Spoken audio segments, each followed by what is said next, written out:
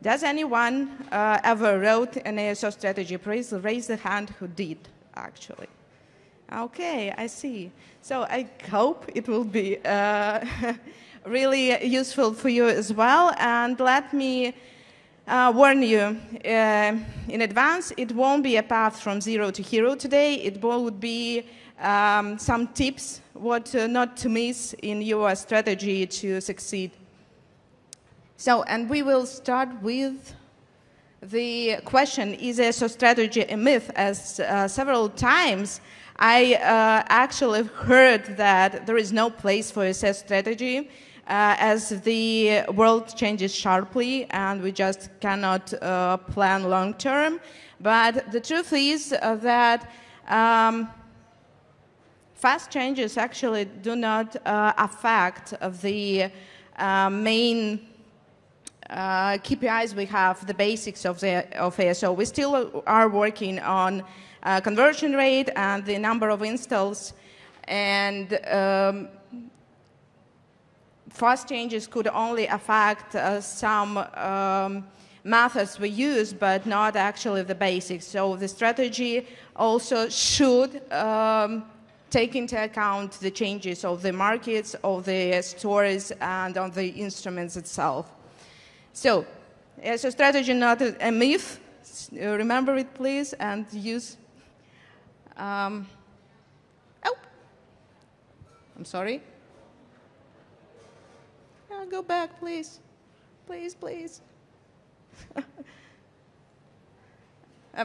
No, one step ahead.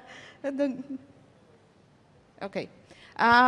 Some more frequent questions that I've heard about this strategy is, I still need a strategy if I'm the only ASO specialist in the company? And the answer here is yes, you do, as ASO strategy doesn't depend on the number of ASO people in your company, but the number of the people and the amount of the resources you have may affect the strategy you actually make. And the second frequent question that please, okay, I understood. I need to say please to change the slide here. Okay, and the second question here is the ASO strategy is so complicated. Can I live without it, actually? And the answer is also yes, you can live without it, but without the ASO strategy, you will spend much more time to get to the desired result.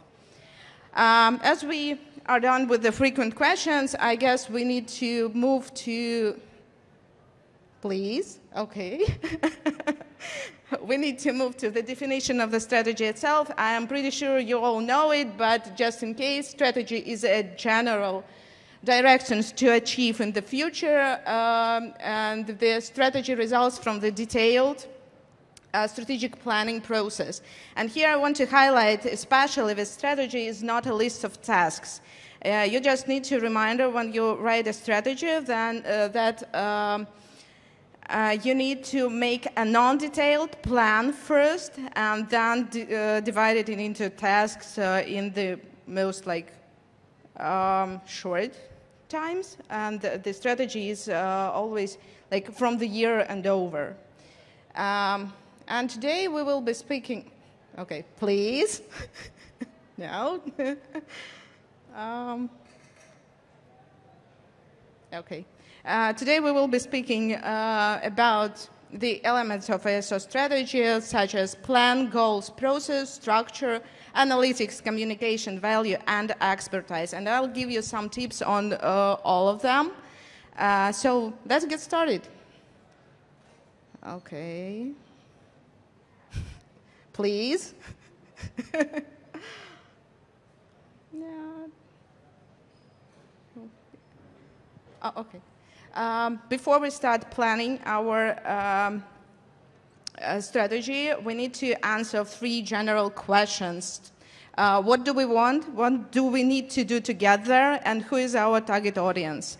And as George Callan once said, why we are here. So to have some plan, you can just use some mind map, as I did, and to just draw the main blocks you would be working with. Like here, I drew two platforms, iOS and Android, and divided them to feedback, graphics, keywords, some tags, vitals, and then divided them into even smaller groups. So we have a plan how to work and what would we do in the next like 12 months, for example. Then we need to set goals, and here I want to talk about different ways to set goals, like agile, OKRs, or SMART, but give you some tips. Like goals are the important part of the strategic plan achievement, and everyone has a contribution to make. That means that you need to have not only the strategic goals of your company or your department, but every person in your team need to have his or hers personal goals to contribute in the main result of all the department and all the company. And the second one is keep the routine in the goals. To have the result you never have, you need to do something you never did. So it's easier, obviously, to make your goals, like to increase installs by 15% or to increase conversion, but you can do it from one decade to another, from 1 year to other. And here I suggest you to make, to set your goals on something you never did. For example, if you never tried custom product pages, set a goal to learn them, to make a plan how to work with them, and then move on. For the team, sometimes it gets really difficult in the beginning to set those goals, but by the iteration it gets easier, and believe me, it works. The next one is processes. As we know, process is a set of repetitive sequential actions, and processes help you and your team to communicate with the colleagues and also to easily integrate other people in your processes, new people especially, and you don't need to waste a lot of time to actually tell someone how to do something. You just can give them processes to read, and they know how to do it. They can ask questions, of course, but anyway, and then they can go there from time to time to just remind us something that they need to do. And transparent processes also help you to show your work to your management, to the colleagues from the other departments, and understand what is happening at any point of your journey. Okay. The next one is structure, and I know that always we're speaking of structure of the department or structure of work itself, and here I want to highlight two very important things. It's use the unique naming for creative experiments, campaigns, etc., because it helps you to find something easily in no time. And if you don't, you can end up like here, like on the picture. It's like several maps with the several folders with the completely same names, and you don't even know what is there and how it worked and what's happening. And the second tip here is form the backlog of experiments, as it helps you to save the legacy, to check what tested before and don't make the same mistakes, or to use the winning cases over and over on the similar projects. Easily find the test results, found learnings if experiments went well on several projects of the same genre, for example, and count your work's value.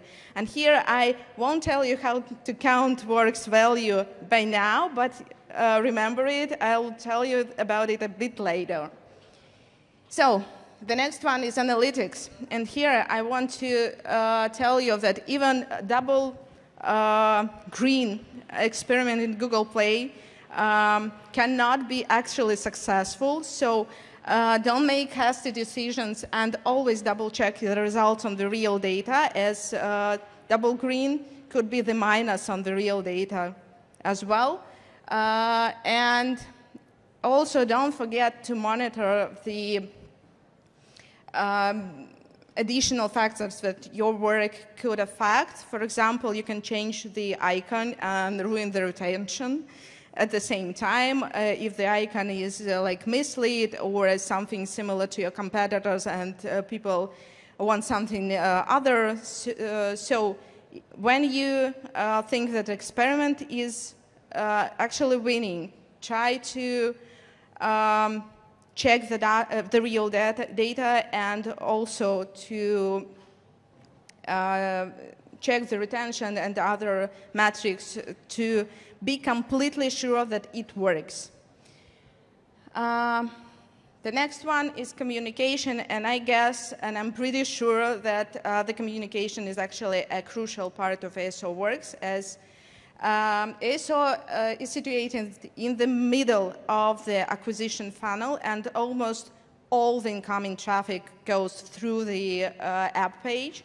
So you need to, or even I would say must to, communicate to other teams. And here I have drawn just some of them. You actually need to communicate with user acquisition, graphic, motion, cross-promo, support, product, content, and so on, and so on, and so on. That actually helps both of the sides. When you communicate with your colleagues, you get the better results, both you and them. The next one, and probably the most desired, is value, how to show a value besides the number of installs and CR. Okay, the transparency of your processes and of your work and strategy itself sometimes shows business that you are going seriously and you are working seriously. It's not some chaotic tasks. You know what you do. And the percent of well-performed experiments proven by data, actually, that's why you need a backlog of experiments to show your value. For example, you have like 1,000 experiments in a year, and 30 of them are successful. So every third experiment is successful, and that's one of the key metrics that could show the business that actually ASO have value. And one more thing to show your value is the cross-team efforts. As we've been spoken recently, the team efforts give us the more positive result and more money in the end.